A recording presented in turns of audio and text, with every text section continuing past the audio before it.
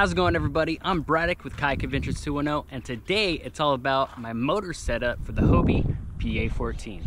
Check it out.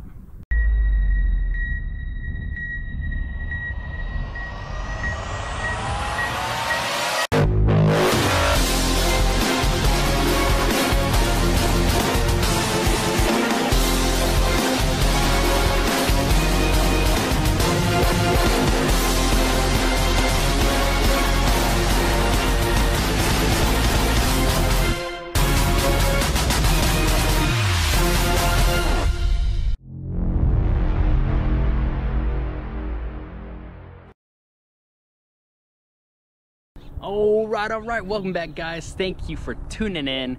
So if you're familiar with my channel, this is one of the first year I have been running the Torquedo on the PA 14, and it's been phenomenal. So let's go ahead and stop wasting time, go ahead and jump into it. All right, so this is the Torquedo on the PA 14. Now we do have this mounted on a Tim Percy Fishing Mount for the Pro Angler. And as you can see, moving over to the left, we got the power pole micro anchor, and there's another side over here to fit in an additional power pole.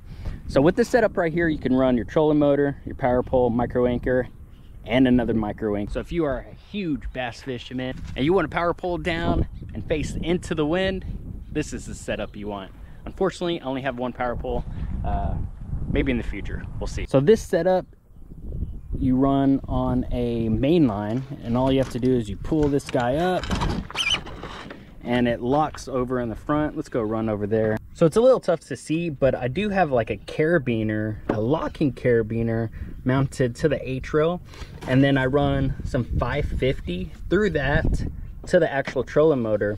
So when I pull this guy up, it pulls up like so, and then it just locks into place. And then the line for the reverse, same thing. I have an additional line here. I could pull this, lock that pin, and go into reverse if need be. About the handle mount, not entirely sure who makes this. It might be Ram, but this is the adapter for the H-rail, which you can then mount your Torquedo handle to that. So this is the Tim Percy handle for the Hobie PA 14.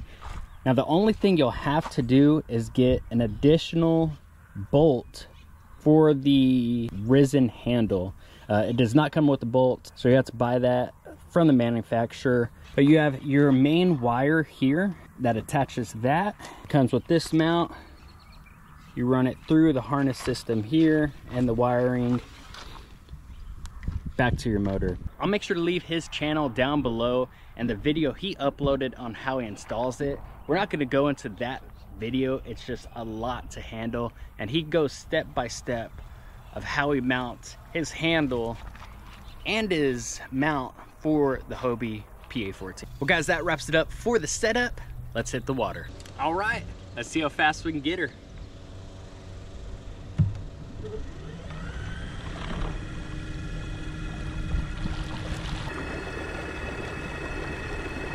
Let's do a few turns here.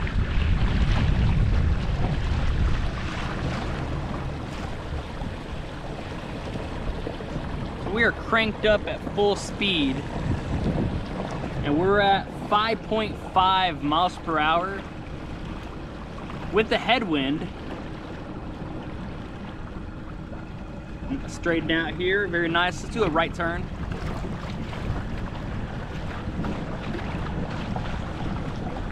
All right, it dropped back down to about 5 miles per hour.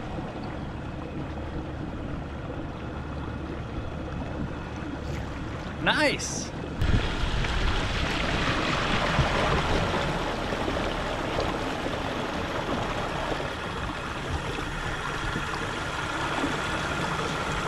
Now I do have to say, on the steering, it is a little stiff, but again, keep in mind, we're running this directly with our rudder.